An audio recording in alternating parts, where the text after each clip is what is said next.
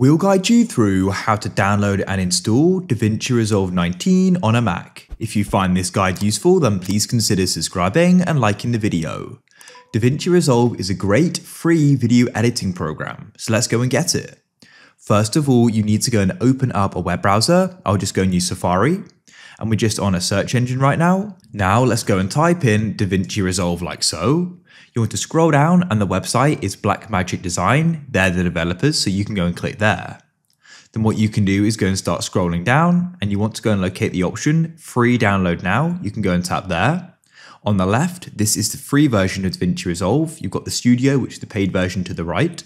So you can press Mac OS X, and now we need to fill in our details. After you've entered your details, press register and make sure you allow the downloads, and it will then go and start downloading. This is the 3GB download, so it will take a bit of time to download. When it's finished, you can go and open up your Finder in your dock in the bottom left, click on downloads, and then we can go and run the DMG here.